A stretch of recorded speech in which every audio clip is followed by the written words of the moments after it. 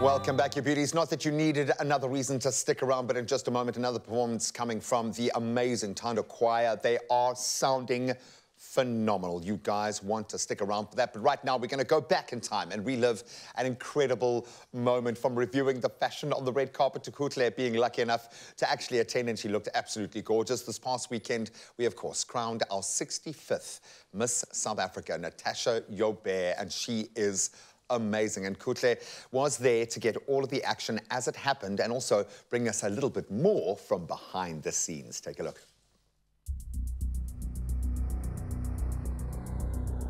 A night of this magnitude can be extremely stressful because a lot of work goes into the prep before walking and performing on this big stage. So follow me to meet up with some of the finalists to find out how they are feeling, but most importantly, what they are doing to remain calm.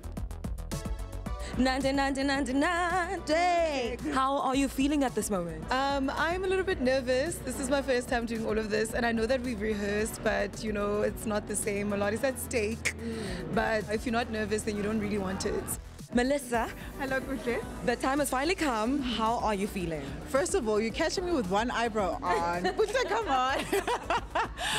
So we've just finished rehearsals. I'm super excited. I'm just glad that I haven't fallen on stage yet, so things are looking good.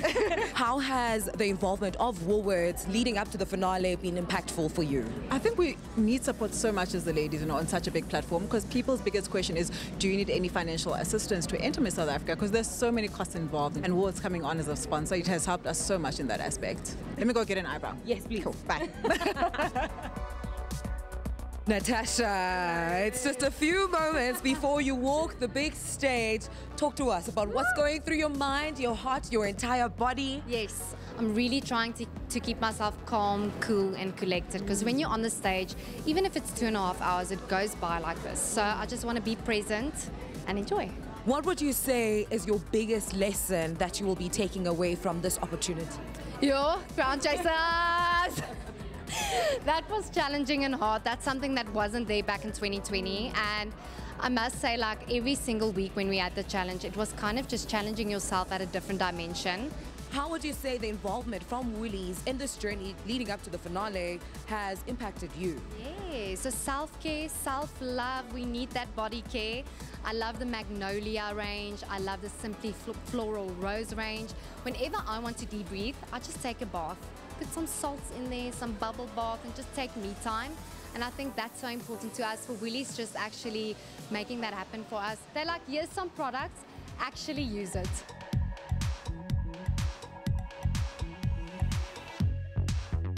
Ladies and gentlemen, the time has finally arrived, and I am standing here next to the Woolworths Beauty Fragrance Cart. Listen, they've got everything for everyone, whatever you want. They probably have it here. I feel good, I look good, and because of W Beauty Fragrances, I smell good. Matt, the night has finally arrived. You are looking absolutely beautiful, and we are standing by the W Beauty Fragrances. How are you feeling about tonight? I'm excited about seeing people really coming out. I mean, post-COVID, we haven't really had time to see people properly. And for, you know, South Africans to be part of this evening, and us as Woolworths being here as a Woolworths brand, as a proudest South African brand, it really, really is exciting. I'm so excited to be here. I know that this is going to be a very difficult question to answer, but I have to ask anyways. Which W Beauty fragrance is your favorite? It is a difficult one, but I'll go with Distraction After Midnight.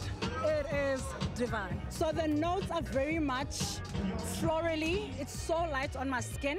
I never have to worry about rashes. This is the ultimate when it comes to fragrances.